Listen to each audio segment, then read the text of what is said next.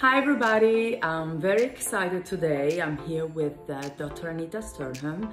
She is a general practitioner and she specializes in one of my favorite topics, it's skincare and anti-aging medicine. Hello Dr. Anita. Hi, it's so lovely to see you. Hi, it's so good to see you. I'm so excited to talk to you. Oh my gosh, hair removal is such a big topic. But a lot of times, I think that we forget one of the most important steps, or one, yes, of the really important steps is how to prep the skin prior to the hair removal. I'm so glad that you've mentioned that because we often spend most of our time and attention on this part, and actually our body skin deserves equal attention. So not only does looking after your body skin help with hair removal, but it also makes your body skin look smoother, healthier, more youthful and radiant. But regardless of the method of hair removal you choose, it's really good to exfoliate the night before. I recommend doing it the night before so you're not inflamed when you do your hair removal. Whether you shave, whether you epilate, whether you use IPL, the night before use a body brush or scrub, just to kind of get rid of any old dead skin cells, and that will help to reduce ingrown hairs. I am really a newbie as far as epilation, so my first questions are regarding how long does epilation take and for how long I can actually see the results. Oh, so welcome to the world of epilation. I think once you start that journey, you'll be hooked because it's a really nice longer term hair removal solution.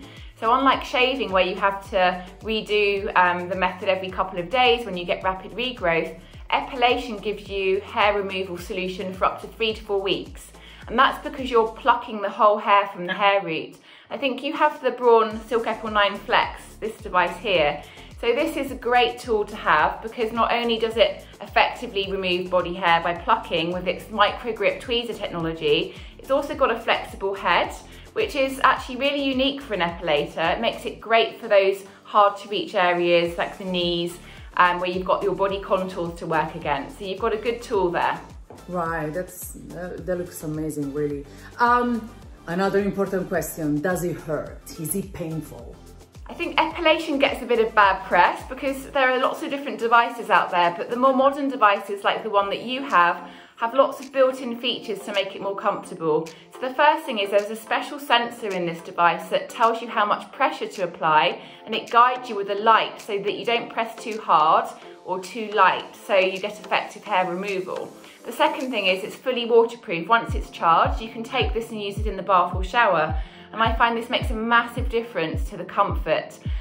So when I do this myself, I don't feel anything really when I do it in the bath. So their two design features really make this better for you. Oh, that's great. But another thing that I found out that it's really interesting that you can also epilate your face. You can, but don't use this. Don't use a body tool for your face. So make sure that you use a tool that's designed for the face. So the Braun has a FaceSpa Pro and it's got a really nice epilator head. You can see it's really kind of sleek, and that's perfect for treating those areas which are slightly smaller and more delicate. So popular areas are upper lip, chin, jawline, and then between the eyebrows. And again, it's got the kind of the very unique micro grip tweezer technology that plucks the hairs rapidly from the hair root, so you get up to 3 to 4 weeks without any regrowth. You can also do the eyebrows. That's wonderful. That's amazing. Yeah. Now let's talk about one of my favorite topics, that is skincare. I know that you have so much experience, and you know I'm 45, so I'm a big fan of skincare.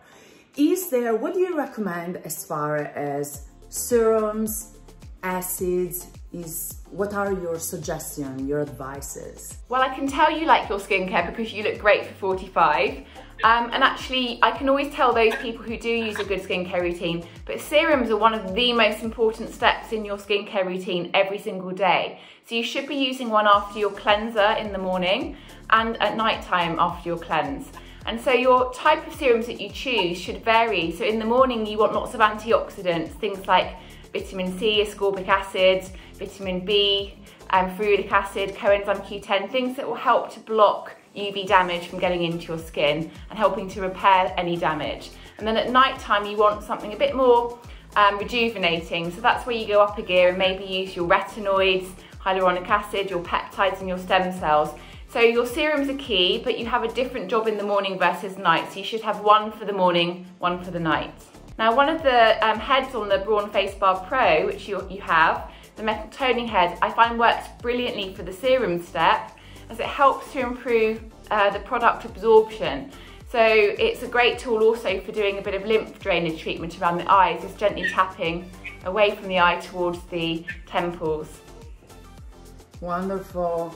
Yes, oh my gosh, I've used these and it gives you, it's like a massage, and the fact that it's, yes, this cooling almost effect. So it's, yeah, it's love wonderful. That. I love that tip.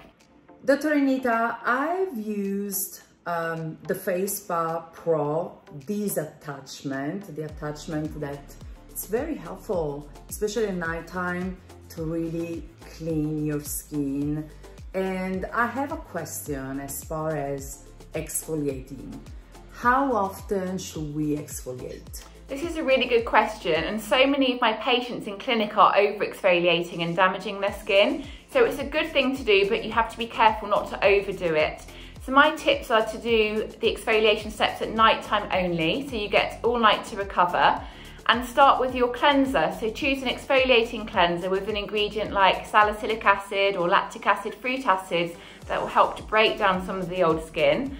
And then you can use the FaceSpa Pro. I like using the sensitive brush. You have the normal brush there. I have sensitive skin, so I prefer this one. And this just really helps to work your cleanser extra hard, so it's perfect for that more detoxifying nighttime cleanse. And then once a week, you can go up a gear and use a bit more of an active exfoliant. So use a mask. Again, things like glycolic, lactic acid, pyruvic acid, the fruit acids work brilliantly, and you could use that with the normal head just to get a bit of a harder exfoliation going on. Always make sure you follow with a hydrating serum after you exfoliate to put that hydration back in. One last thing before we finish. What is your #1 advice as far as anti-aging and taking care of the skin? What do you suggest us? Oh, well, I have so much. I would say the #1 basic step is to master your cleansers. So particularly your nighttime cleanse, regardless of how tired you are, never go to bed wearing your makeup. So make sure that you do a good cleanse, take off the makeup. You've got the Braun FaceSpa Pro, so you could use the sensitive brush with a nice exfoliating, detoxifying cleanser, just to take away any oil and congestion, so that whilst you sleep, your skin is fully repairing itself and ready for the next day. Right, and I do notice, I have to say, I've learned to really clean up my skin, and this is an amazing tool, because if I don't, I definitely notice in the morning. Yeah, even one night you skip your cleanser, that could set off a pathway of inflammation, which then will take several weeks to repair again. Absolutely, absolutely. Dr. Anita, thank you so much. You've been so helpful. It's been such a treat to talk to you. And definitely for everybody else, if you guys want more information, you can definitely find them on the Braun website. And thank you very much. Thank you very much, Dr. Anita. Great to talk to you.